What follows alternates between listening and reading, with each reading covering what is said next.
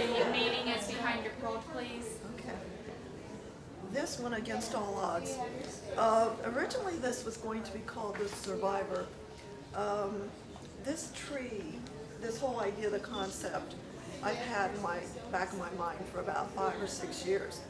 And I've always been totally blown away, is the only way I can say it, by the trees such as those in Utah, Bryce Canyon, those areas, that they seem to be living in rock. Their little roots are just barely into the rock. And I've actually seen trees where the whole root system was above ground, and it's like the little tippy toes were in the rock.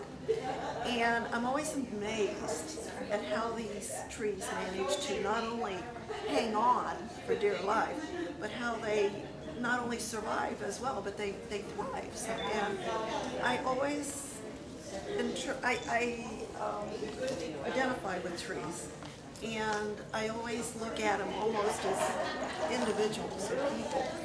And to me, the metaphor was that these people, like the trees, can hang on, not only hang on through physical challenges or the human challenges that they find themselves in, but that they could thrive as well. And so, like I said, this has been something that I wanted to do for a long, long time. But because I'm on the road so much, it's difficult to get the time to actually work on it in big increments. And originally, the entire piece was going to be a piece to piece, like with my regular quilting technique. But then I bought a felting machine, and because I bought something, I felt I had to justify using it. So I started putting everything I could think of through this felting machine, including cottons and polyester shears and silk and cheesecloth and everything in it. Of course, the needles would create a mat as the barb needles would go through. So I ended up making my trunk from the felted mats, creating the tree trunk, sculpting the tree trunk. I also did that same technique with the leaves, and had so much fun with the felting machine.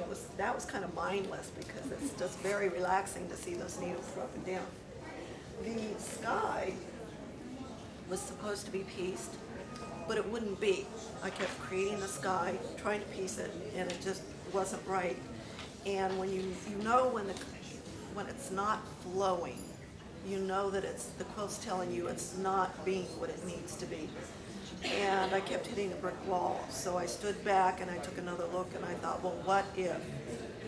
In a previous quilt, I had used layering multiple sheer organzas with different colors, and I was very successful at that. And I thought, well, maybe I can do the same with this technique, even though this quilt's much bigger. And unbelievably, that sky went together in 2 days.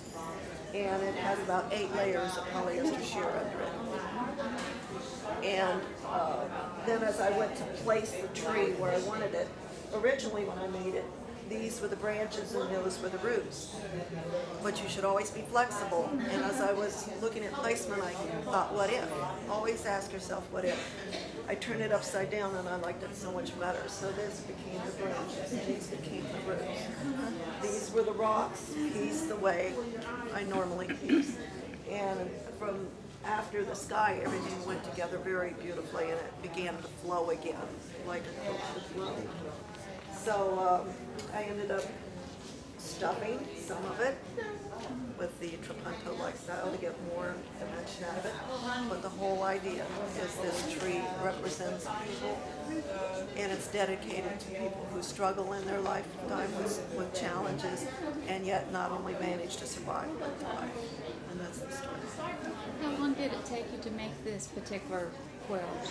At least 2 years. And it's not because, that's not one long time. That stop, start, and stop, and start.